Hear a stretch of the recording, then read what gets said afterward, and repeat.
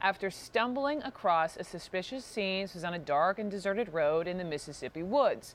He escaped with his life, but only after he was able to trigger some kind of button around his neck, releasing his K-9 officer from the back of his patrol car. So let's go live now to Jackson, Mississippi, to Therese Apel, breaking news reporter at the Clarion Ledger. And Therese, first of all, welcome. Thanks for coming on. Thanks, Brooke. Thanks for having me.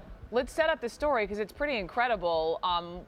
Set the scene for me. How did the ambush happen? How many people were involved? And then the K-9.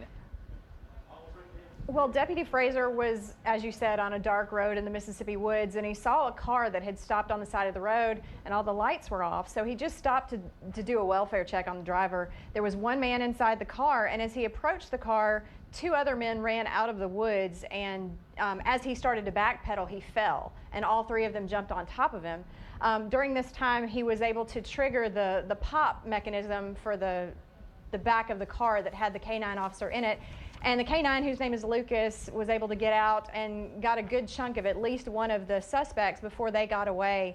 The miracle of that, the sheriff told me, is that they have 4 K-9 officer units and only 2 of them have that pop mechanism. So had he been in one of the other ones, he potentially might not have been able to get away with his life. Thank goodness for the mechanism. Thank goodness for Lucas. So these guys run off. He ends up, it sounds like, being okay. But bigger picture here, when you heard about this whole story, you were actually, as the breaking crime reporter in this part of the country, you were tracking a rash of gang violence, and specifically this gang order to shoot on sight any police officers these people encounter. Is that what happened in this case?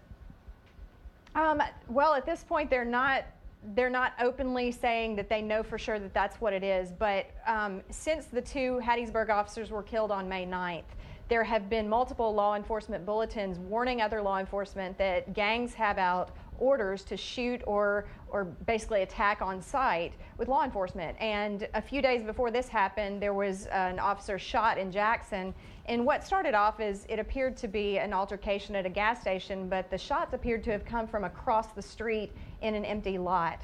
So in all these cases, in the bulletins, they had talked about how these things would be set up as potentially traffic stops or disturbance in progress or things like that. So law enforcement officers in Mississippi right now who are going to routine calls are having to be even more vigilant than ever, because there actually is intelligence on the street among gang investigators that some of these gangs are looking to attack and kill police officers.